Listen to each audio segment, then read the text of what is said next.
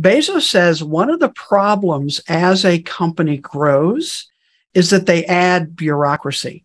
And so decision-making actually slows down. And when decision-making slows down, growth slows down.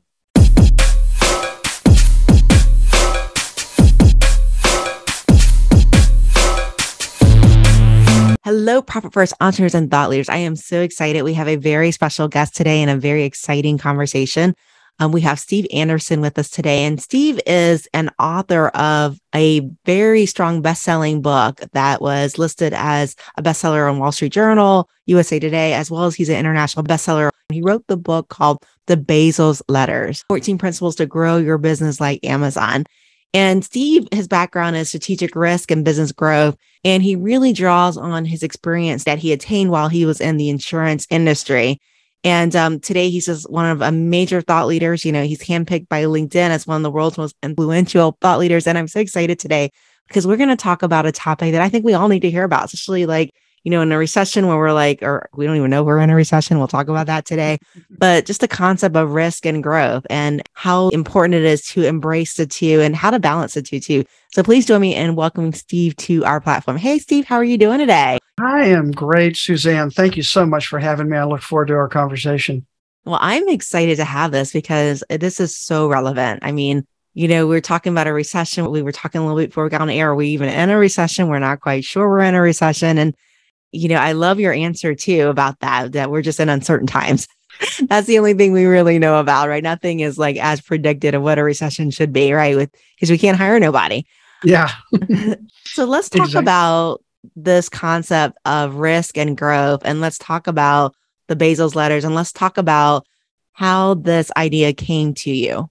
Oh, I'd be glad to. So, you know, as you mentioned, most of my career has been spent in the insurance industry, working with small business clients, selling mostly business insurance. And then the last 25 years, I pivoted to helping independent insurance agents with technology, right? All the stuff. And so early on, you know, it was websites and why do I need one? Now it's social and right, all those kinds of things. And in that work, I started asking the question, because technology continues to develop so rapidly, is the biggest risk business face not taking enough risk? You know, and coming out of the insurance industry, really counterintuitive. But that led me to start really researching and exploring this idea. You know, why were some businesses very successful and then are no longer here? And common names, I guess now, you know, BlackBerry and Blockbuster and Sears and right, a wide variety, very successful, but are no longer here. And kind of why? And what about those that are still here? And why did they make those transitions, or how were they able to do that successfully? Came across Amazon as what I think to be one of the more successful companies out there for a lot of reasons, and came across the letters to shareholders that Jeff Bezos started writing in 1997. So they went public in 97. His first letter was published actually in the spring of 98, but for the year 1997. And was really intrigued with how those letters actually shared what he was thinking and how he operated, and more information than you normally see in a shareholder letter. And so then I read them all. And at the time, I think it was the latest one was 2017. The book then examines those letters. And what I did was, because people don't really necessarily care when he said what, but what are the principles he used? So that's where the 14 principles grew out of. What are things that Amazon did to grow? And so I call them the risk and growth principles. So they're 14, they're a lot. We can't talk about all of them, but you know, I think there are a few that might resonate with your audience. I love that. You know, I can think back to 1997. I think I was still in college at that point, but it was really just a bookstore, right? They were just like, it started out of his garage at that point. Yeah. And a part of what's interesting, again, 97, it's hard to remember, but, you know, websites were just starting to become something. And there were a few e-commerce sites, a few sales sites, but what Bezos did was really bet on the internet. And he had this vision that the internet would become central to what we did. And he started with books, not because he necessarily liked books, which I think he did, but they were the easiest to sell online. And the way he thought about it was, the largest bookstore at the time, be that Barnes and Noble or Borders or, what others, had a maximum inventory of 150 to maybe 175,000 books that you could walk in and buy off the shelf. And he realized in the internet, he would have shelf space for millions of books. And so, and one book is exactly the same as another book. So there's nothing that distinguishes it other than convenience, being able to find it. So that's why he started with books, kind of to test out the idea. But very quickly, he went to videos, DVDs, music. I mean, there were things that he added to that. And I think he always had in mind this idea of an everything store, meaning he could sell most anything over the internet. Then the progression of the 26 years certainly has proven that out. I love it. And it's interesting too, because, 1997, I think I was still using like dial-up internet. It was like, oh yeah, oh my gosh, what is that called? America Online or yeah. And he, again, this is part of what's interesting about the letters, because he actually acknowledges that I think in 98 or 99, that the experience online was awful, slow. You had to wait. You had to put in credit card information every time. Nobody was storing it for you. I mean, all these things we're used to today. And he realized that it would just get better. So the time they spent building what they did early on certainly paid dividends very much down the road. And that's one of the principles, which is apply long-term thinking. One of the things he said in the original letter is that we are building something we'll tell our grandchildren about. So he very much had a long-term vision for where things could go and worked literally day by day to build that vision out. And again, I think we look at it now going, I wonder if I could have had that idea. I was there in 97. I didn't have the idea. No, me neither. Me neither. I think I was just frustrated by the dial-up at that point. Yes. So Steve, let's talk about some of these 14 principles. Let's talk about some of the major principles because, our group is entrepreneurs, right? They're all applying profit first. And I'll be honest, at one point in profit first, as you're crossing levels, especially when you get to that, there's a point that you go from the category to $500,000 to $1 million, and then you go from 1 million to 5 million. And one of the things that people really struggle with is, the percentages change. And if you're 5 million, you're making more. But if you're 1,100,000, you're actually making less because you're now investing more in your team. So your operating expense goes up. And let's talk about that risk reward, that exchange that happens, and just the thinking that we need to have in order to scale. So let's talk about that. Great. So I broke the 14 principles into 4 cycles: test, build, accelerate, and scale. And I did that because I believe every business, regardless of size, is going through those cycles. So when you're new and smaller revenue, you're testing ideas, right? And then those ideas that appear to be working, meaning somebody's buying it, right, or paying you money for it. And then you build on that, and then you accelerate that growth.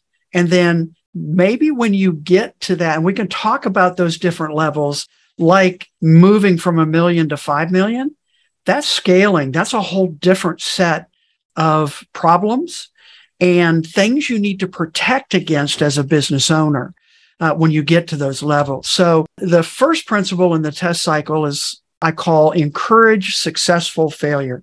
And this is this idea of needing to experiment to find out what's going to work.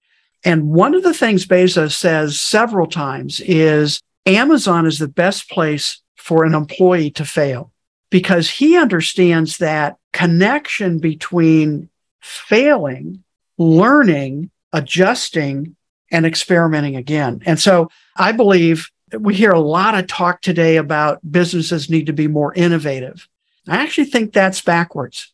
They actually need to experiment more and invent on behalf of the customer and then they can innovate. They can update, they can change. But this idea of being focused on the customer and being willing to fail to move forward.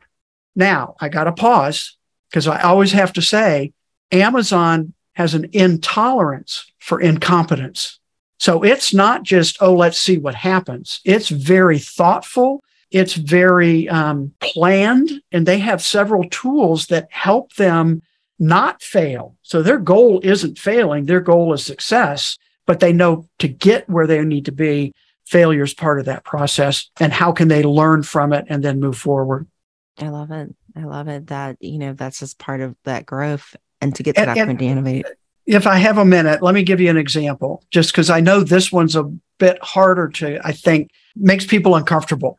I believe one of Amazon's big failures, I won't say their biggest, but one of their big failures was in 2014, Bezos got on a stage in New York City and announced the Amazon Fire phone. So Amazon actually built and released a phone, mobile phone.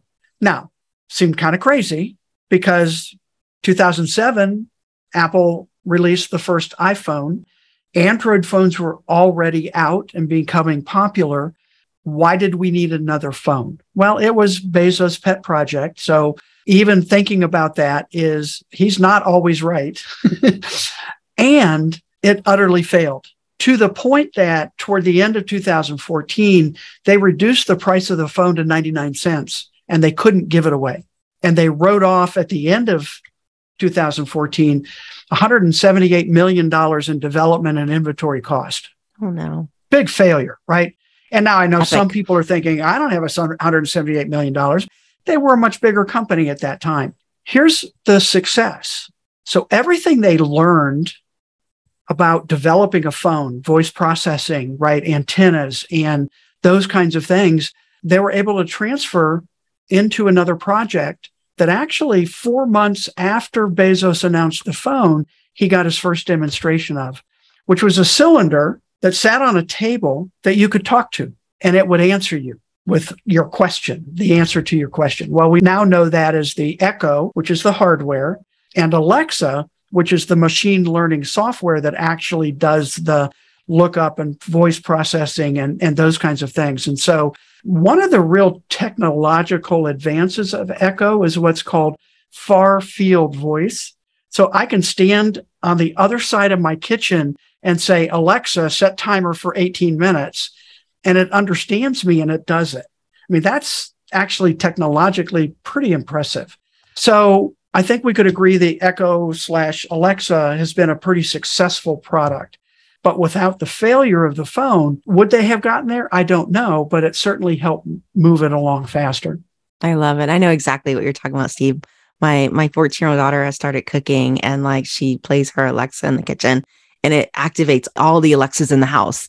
So right. I mean, they're all trying to find her music station. I'm like, wait a minute, stop. I don't want to listen to that. It's Exactly. not good now. And we can thank the Amazon Fire for that. That is really, really neat. So tell us about some more principles. What are some more principles with the Bezos letters? So I'll move on to the build cycle, right? So one of them there is called obsess over customers. And again, in that original 97 letter, he talked about their focus on customers, and every business focuses on customers. That's not really anything new. And it's customer journey, customer focus, customer service. I mean, we have lots of different names for it, but I've never heard any other business use the word obsess. And it's a different level of focus in the customer.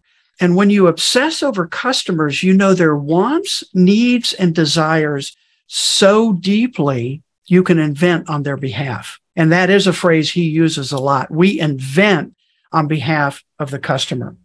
And there were lots of things they did that seemed financially crazy, like Prime when it first came out. How can we afford to pay for shipping? Well, if it's best for the customers, it will eventually be best for Amazon and for our shareholders. That's how he thinks about it. And so, and obsess over customers, we fast forward to today, where there certainly are some complaints about Amazon, right? Complaints about employees and warehouse workers and those kinds of things. But the focus has been so much on faster, So 3 pillars for Amazon: wide selection. I think we agree they have that. Low prices, most of the time, I won't say all the time, and fast delivery, right? Started with 2-day, and they even experimented with that. They had 3 different iterations of free shipping before they came up with Prime. And again, that focus is still there. And I would say maybe we could say too much, maybe a bit more focus on employees. Because again, if the focus is fast delivery, then it's always pushing to get those packages out and get them delivered in the fastest way possible. Oh, yeah, definitely. And, I love Amazon. I'm telling you, like, whenever I have to order for somebody else, it's like, it's 2 days now. It's not here. Yeah.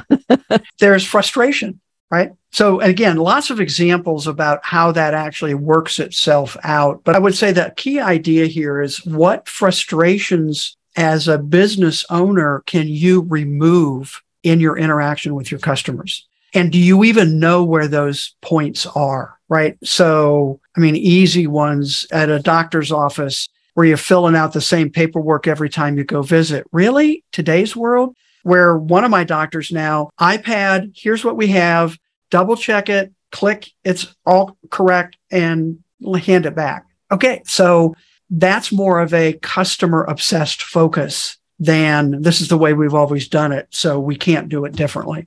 I love it. Obsess over your customer. And I think Amazon has done a beautiful job with really being the pace setter. They've kind of set all of our expectations now on what we want. Yep. Several economists have termed it the Amazon effect. When Amazon goes into an industry or goes into a warehouse that they open, that Amazon effect, because they are leading the way, and it does affect other businesses when that happens. Yeah. The next thing that they can do is make things travel at the speed of light, right? Meaning that I order a Coca-Cola and it's sitting on my desk 1 minute later. I suspect somebody might be thinking how to do that. Transporters, right? There you go. It just shows up. Space portals now. Yeah, that's right. That is neat. So I'm curious. Let's keep going through this model, Steve. This is amazing. Okay. So we've got over testing. We've talked about building. So accelerate. And again, obviously there are other principles there we could talk about, but in accelerate, one of them, and actually your comment earlier about making that transition from 1 million to 5 million made me think of this principle. That's why I want to talk about it. It's called generate high velocity decisions. Bezos says one of the problems as a company grows is that they add bureaucracy. And so decision-making actually slows down. And when decision-making slows down, growth slows down. And so think about it. As a company gets bigger, and some of this is kind of interesting in terms of, but we have to have those layers, right? Supervisors and managers and regional directors and we've got to have those layers to make sure everything gets done right. And if you believe and encourage successful failure and you're hiring the right people, you need to trust them and give them the authority. So here's how he describes it.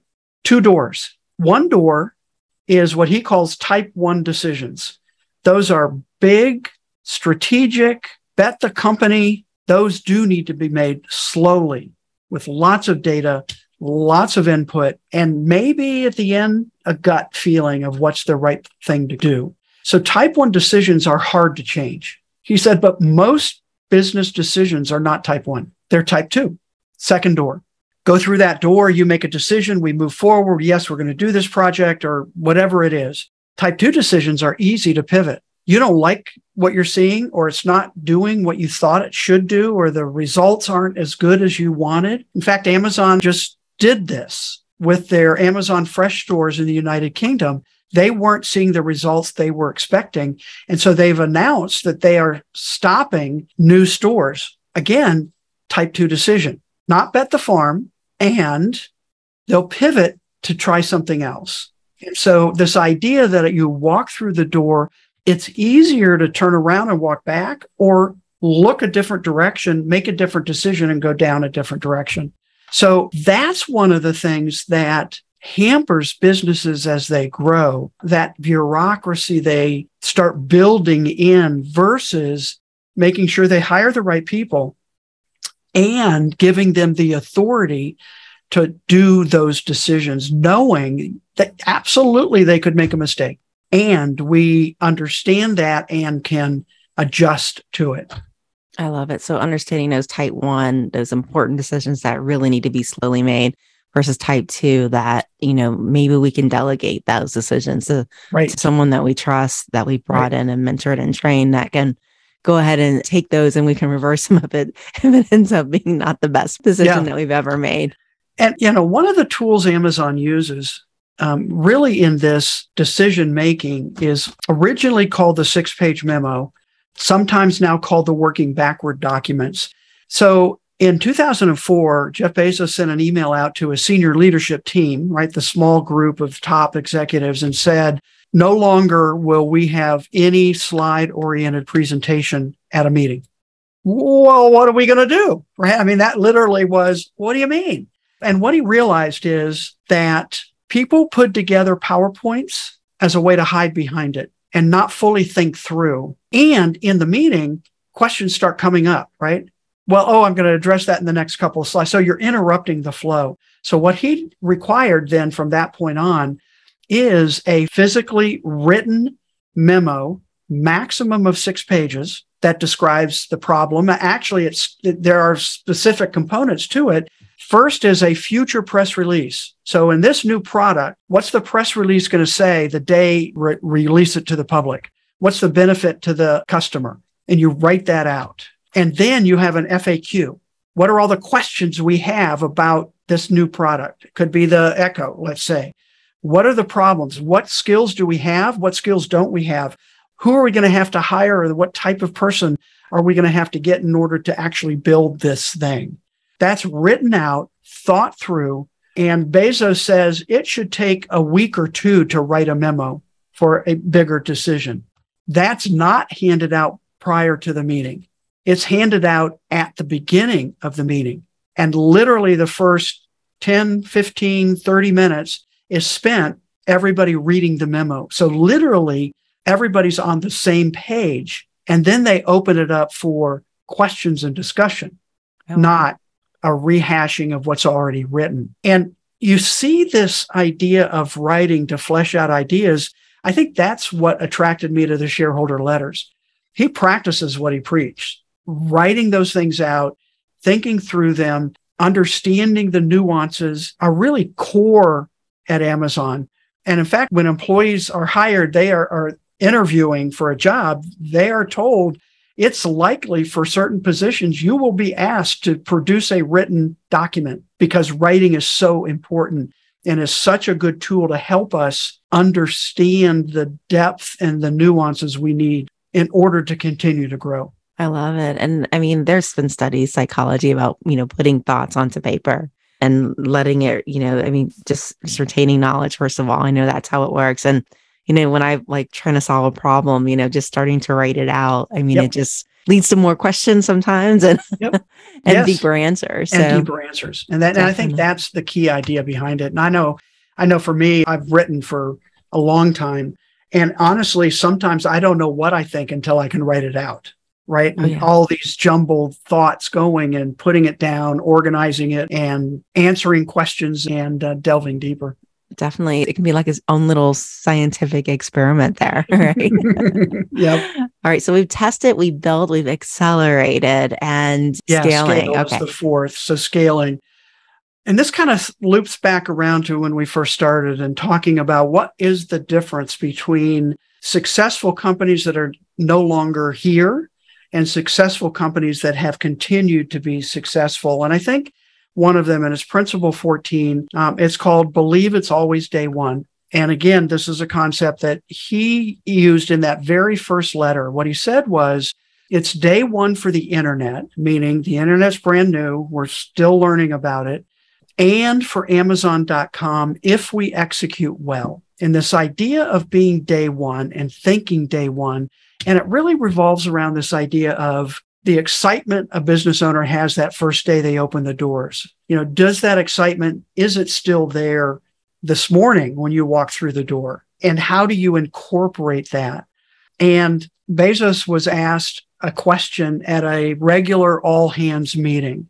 So he was in the Q&A part. He was in front of a couple thousand Amazon employees in Seattle and had questions that employees had submitted. So he looked down and kind of chuckled at the next question he had.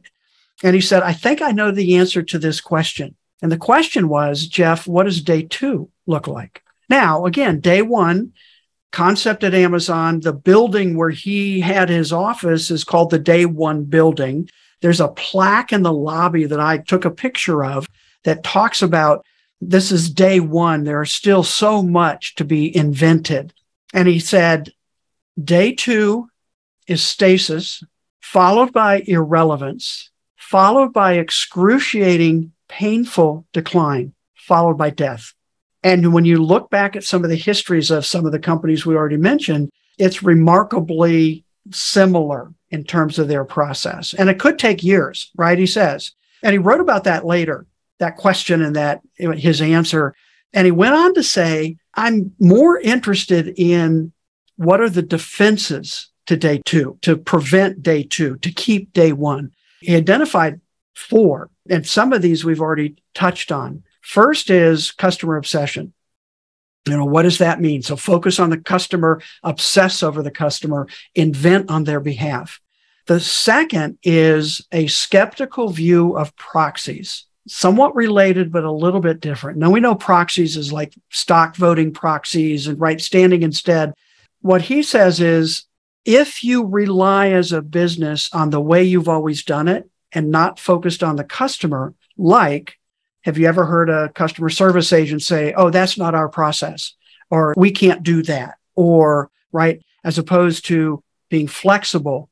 And proxies become more important. The procedures become more important. That's a sign that you need to protect against. Third is a eager adoption of external trends. So certainly technology related, maybe other trend related, but and he identified machine learning as a external trend that they were eagerly adopting and working on and trying to figure out. And this may be multiple years you try and figure this out. And then the fourth, high velocity decision-making that doesn't slow down growth and the potential. So those 4 are defenses to day 2 and protecting a day 1 mindset.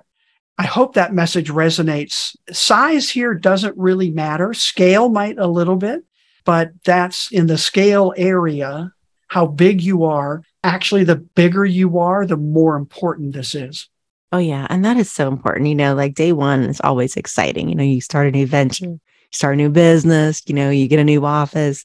Day 1 is always like, that's the day of hope, right? Mm-hmm. Anything can happen. There's unlimited possibilities on day 1. And you're right. Once you start to get into day 2, day 3, you're in decline at that point, right? It's homeostasis, just trying to maintain and to embrace that day 1 mentality. And, it's just so important as a business owner. And every level's a new devil, right? When you're party of 1 and you're just adding a new employee, you got to change your procedures. Add employees. 1, are you going to compromise on standards just because we said earlier, right? It's hard to hire people now.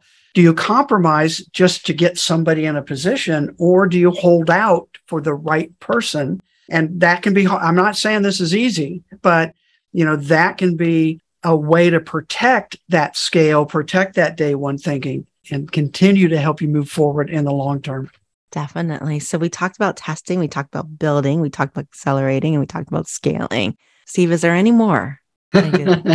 Well, there are all kinds of principles we could jump in here, but again, I think, let me do maybe one last one, and this is in the build area. It's called Understand Your Flywheel. Story behind it for Amazon is Jim Collins, the book Good to Great, which likely is on your shelf or other people's shelves. If you go to chapter 8, it's called The Flywheel and the Doom Loop. And Jim Collins was invited by Bezos to an off-site senior leadership team meeting in August of, when was it published? 2000, and I'm forgetting the date right now, but a month before it actually was published, 2001, I believe.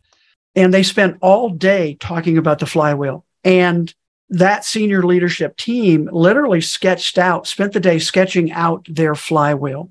So the concept is the flywheel, again, think about it, typically big metal thing, hard to get started, but once you get it going, it tends to run not on its own, but continued input, but it's easier.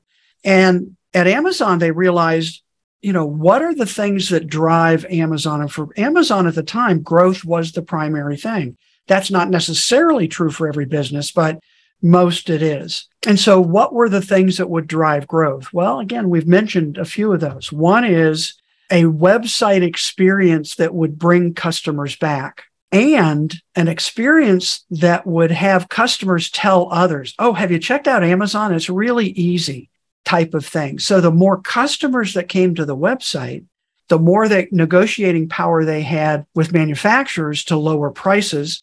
Lower prices brought more customers to the website. And then they added on Marketplace in 2002-ish, meaning third-party sellers could actually use Amazon's platform to sell products on their site. And again, we could talk about that crazy idea. What company invites their competitors on their site? But if we go back to obsess over customers, the same phrase. If it's better for customers, if a third-party seller, Bezos is saying this, as a third-party seller has a product that we don't, that's better for the customer. If a third-party seller can sell it cheaper than we can, that's better for the customer. And eventually will be better for Amazon and for our shareholders. So some of those crazy ideas were grounded in the principles that I believe are well articulated in the shareholder letters. I love it. I absolutely love it. Very, very good, juicy morsels there, Steve, for us to think about with that. And I'm curious, when you see businesses that are implementing the Bezos principles and they're focusing on these things, and there's that, and I know we started the episode talking about risk and growth. Where do you see it go wrong? Where do most businesses fail? Interesting question. So this is not easy, right? Any one of these principles are actually really counterintuitive to what most people think about a business, like having your competitors sell on your site. That's crazy talk, right? Except it isn't. Now, and they've thought through it, Amazon makes a fee, right, on every one of those sales for their delivery and fulfillment. And I think the other thing is long-term thinking versus short-term. One of the things Bezos was very successful at, and he says this in his, again, that very first letter, is we will make long-term decisions, not short-term Wall Street expectations. That's really hard to go against that grain. And he was successful at being able to do that. That's really hard for a small business owner to kind of go against what the common knowledge is and look at doing something different. What I've seen and actually personally experienced, I started a new business last year based on a lot of these different principles. And it's hard to keep it going, and it's hard to explain it to employees. So and it's really, what I'm finding is it's almost a constant thing. I have to believe it in order for them to believe it, and, show how we can implement this stuff to the benefit of, again, our customers and clients. I love it. And Steve, as we wrap up today, one of the things that I like to ask my guests, because you've shared so many juicy morsels, so we're all pins and needles to find out what you're going to say. If you could leave our viewers and our listeners with one piece of advice, it can be business, it can be personal, what would that piece of advice be? Oh, so many things running through my head. Top of mind right now, one of my processes, I'm big on goal setting. And I think where that goes wrong is having these big lofty goals, maybe annually, maybe quarterly, but not bringing those down to day to day. So one of the things I do every day is look at my goals briefly and then determine what are 3 things I can do today that would move me forward in achieving that goal. So it reminds me of the movie, What About Bob? Baby steps, right? And we kind of get lost in, I've got all this stuff to do, and I've got these 40 things on my to-do list. But for me, it's narrowing it down to what are the 3 most important things I can do today? And that does a couple things. 1, it focuses. 2, it gives me wins at the end of the day when I can check off, okay, I got that done. And that forward momentum continues to help me move forward. So, some form or version of that. Big, audacious goals are really important and really helpful.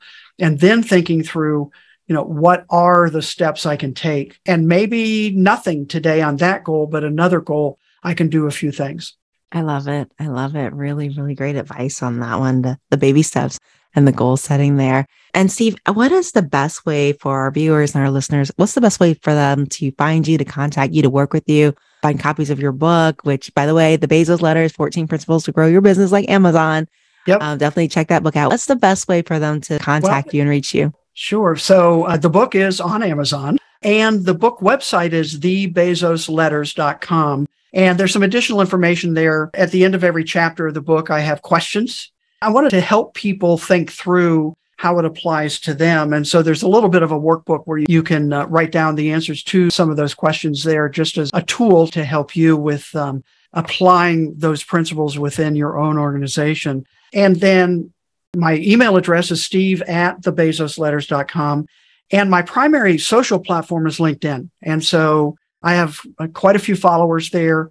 And so connect with me. Let me know you listened to the podcast, and I'll be glad to connect to you. And I post information about the book consistently there. I love it. I love it. And I'm going to be a little sarcastic, guys. Go to Barnes and Nobles and order the book, Bezos Letters. It's supposed to grow your business like Amazon.